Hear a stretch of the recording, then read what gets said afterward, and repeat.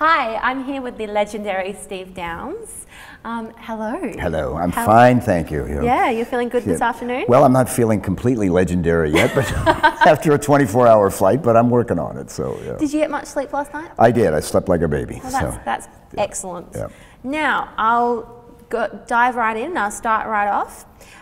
So, did you ever expect the Halo series to become as big as it did when you were starting out? No, and I wasn't the only one. I think when Bungie created the game, I don't believe there were even any plans to do a second game.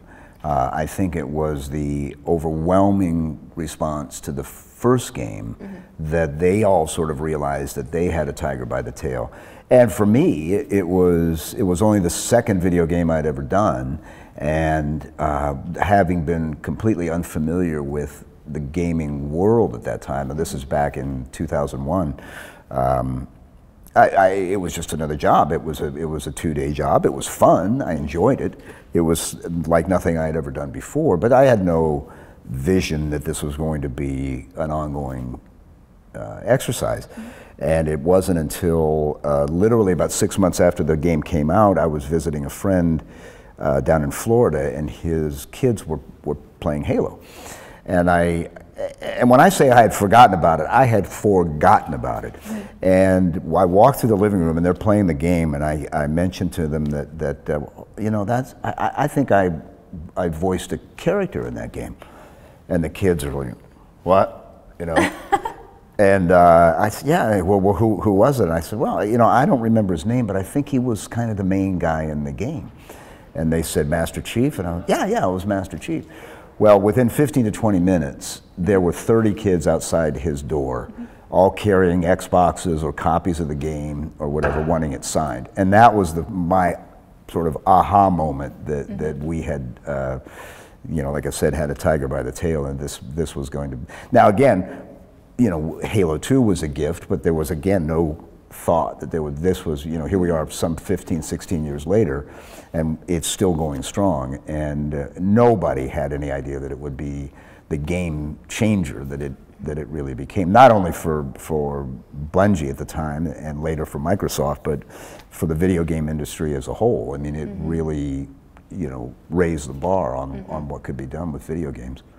So how did you deal with that, the growth, the massive growth and the recognition that you got after that from, you know, a couple of kids in a living room not knowing who you are to the renown that you have now? Well, it's humbling, first of all, and it introduced me, first of all, to the gaming culture, which I had no familiarity with at the time, and I'm still, you know, I will say it with no reservation, I'm lousy at Halo. I want to tell you, the very first time I ever made an appearance on behalf of Master Chief was at a game store opening in Florida, and a guy asked me to come down and you know, make an appearance and sign autographs and whatever. And I said, you know, I wasn't sure, you know, I don't really play the game, you know, what am I going to contribute and all this. And now I was in Chicago, and it was winter, and the game store was in Florida. So I said, okay. But I said, you have to know, first of all, I don't play the game, and I don't dress up as the character, so don't ask me to do those things. So he said, fine. Well, of course, he completely ignored that when I got there, and unbeknownst to me, they were playing, they had a Halo tournament, and the winner was going to play me, you know, in the game. And I said, dude, I'm lousy. And he says, don't worry about it. What we're going to do is you hold the controller in your hand and just hit buttons. We're going to have a guy sort of, it was kind of like the Wizard of Oz, like a guy was going to be behind the curtain who was actually controlling Master Chief. So an 11-year-old girl won the right to play me at Halo. Now, she doesn't know that there's a pro behind the I'm just sitting here holding the, and so we start. We lasted about 15 seconds, and this girl just mopped the floor with us. No way. You have never been more humbled in your life than to have an 11-year-old girl give you one of these. Really? Master Chief, really?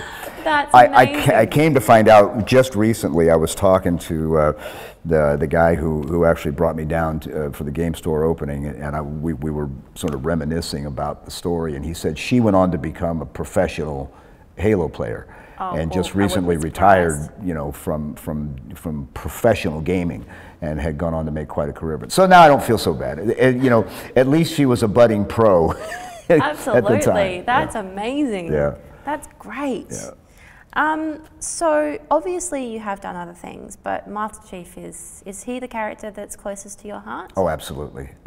It's you know, the blessing about being able to do a recurring role, which up until Halo I had never done. I mean, I've done, you know, some commercial work where you're on a campaign and you know, we'll do several you know, commercials maybe over the course of a year or 2 years or whatever. But that's different than doing a character who has a heart and a soul and a story. And the interesting thing, you know, when Halo 1 and Halo 2, you know, I got a sort of a brief synopsis of what the Halo universe was and who Master Chief was and all that.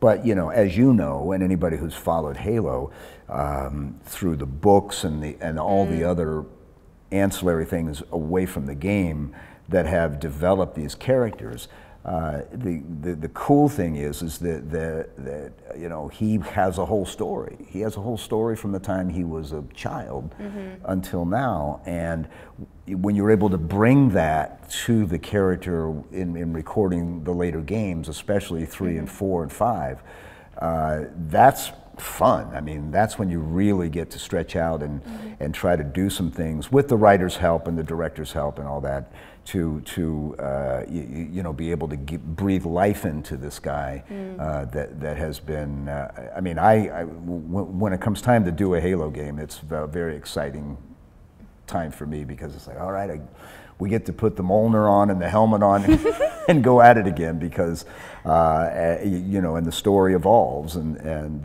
that's part of the fun of being able to do it. Yeah, absolutely, that's great. So I asked Jen this, so it'd be interesting to, you've obviously been asked this quite a lot of times, but it'd be interesting to just having asked her this, how you answered versus how she answered. So how do you interpret Cortana's and Master Chief's relationship? That's a very good question, and sometimes I get in trouble with this because it's but to me, it's one of the most unique parts about the Halo story, and I think you know, a lot of things go into making Halo the success that it has become. I think one of the most interesting things about it is the relationship between Cortana and Master Chief, because it's so multi-layered. On one hand, they are, you know, sort of soldiers in arms, right? They're you know, they go through these experiences together. You know, there's also a sibling type relationship to it. And, you know, literally, because it was Dr. Halsey who created Cortana. It was Dr. Halsey who, for all intents and purposes, created Master Chief. So there's very much of a sibling relationship there.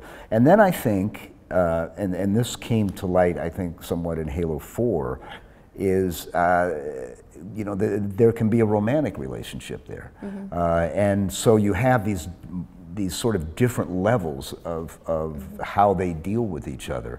That I think makes it really exciting, and then it becomes up to the interpretation of the player. You know, he or she ultimately decides what they want that relationship to be. But I see it as, you know, in all these levels that I think I think just make it a rich story, and I think that's why people care so much about these characters, both individually and how they work together, is because of the fullness of that relationship. Yeah, that's lovely. She what did she say? Do you want to know what she Yeah, said? what did she say? She said that they have a very interesting codependent relationship. It is multi-sided. It's very similar to a Dr. Hoover and his companion. Ah, that's an excellent, yeah, I like that. Yeah, especially... I'll steal that next time. Really? Well, the example that I gave was Matt Smith and Matt Smith's doctor and Amy Pond. Yes. Yeah, I can see that. That's an excellent correlation. Yeah, I can see that for sure. And I love that. I love that it doesn't have to be romantic. Right. It doesn't have to be, but it can be. It can and be. it doesn't have to be, brother sister, but it can be. And like I said, and they're obviously, partners in arms, and it's so that it's all of those things together, which is kind of cool. Lovely. And to wrap up, I just wanted to ask you, how have you found Australia so far? Well, lovely. I was here about 10 years ago on just a vacation, and we were in Sydney and Alice Springs, and then I was able to do some scuba diving, on the reef up in Cairns, and that was a thrill, Although when I was coming to Australia, to sort of learn more about it, because I'd never been here, was Bill Bryson's book about Australia, and I remember reading one of his first lines, which says, "There are more things in Australia that will kill you than any place else on earth," and I was like, "Great, let's go." But I love it, and I love the people. I think it has, and that's certainly been in my experience since I've been here this time. Is that the people of Australia are I just think it's a great attitude and great folks, and they're fun to be with, and and everybody's always so warm and welcoming and inviting. I'm just sad it's so far away. Although maybe because it's so far away, is what you're able to maintain your own identity without being corrupted by other things. So I think it's a great place. Is there anything that you've picked up, like any Australianisms or? Oh, what was the one? I'm not here to fuck spiders. Yeah. Can I say that? Yes. I'm not here to fuck spiders. Can you please turn to the camera and say, "I'm Steve Downs and I'm not here to fuck spiders"? All right. This is Steve Downs, the voice of Master Chief. And I'm not here to fuck spiders. That is amazing. Thank you so much. That'll probably get me an untold amount of trouble. That is so fantastic.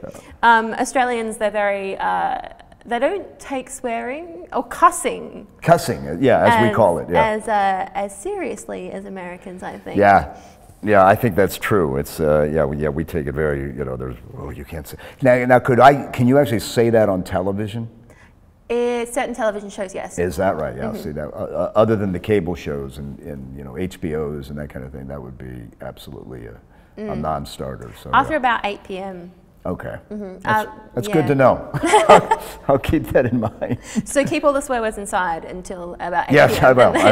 I can do that. Yeah. And you can let it out. Yeah. Okay, well, it's been so lovely. Well, thank you. I might actually ask you one more question, yes. actually. What was I going to ask you? Oh, gosh. About the strike? Yes. Yeah. Thank you very much. Yes. So prompting. How are you affected by that? How are you interpreting it? Well, for those who it's probably not common knowledge in Australia, but for the last year, there's been a strike with the video game producers, the top video game producers, not all of them, and the actors union that represents voice talent, which is Screen Actors Guild. It's called SAG-AFTRA, of which I am a proud member of. And the main issues are, the video game industry has become a multi-billion-dollar industry. When we first started doing Halo, and before that, it was a sort of a boutique thing. And voice talent would usually be the writer would do his own voices, or they'd call in a secretary and she would voice something, and it just wasn't taken seriously because there was no real story. It was, it started as Pong. It was just, and then Mario Brothers with little sound effects, and it became much more than that. And I think Halo was a driving force in terms of that the story became as important as the gaming part of it. And that's when they started to use professional actors and people who do this for a living. So here we are, many years later. These games are basically printing money, and the voice talent is asking for very, very reasonable considerations in that, mainly because in the commercial world and the film and TV world, voice actors and on-camera actors get residuals. So the longer it runs, the more places it runs, there's a little something in it for the actor as well. With video games, that's not the case. You're paid once and that's it, no matter whether it sells 10 games or 10 billion. So we proposed a sort of a bonus structure so that if a game sells, I think the first mark is if it sells 2 million copies, the actors involved get a little bonus, and it's nothing outrageous. And then if it sells 4 million, you get another, and up to 8 million, and then it caps off at 8 million.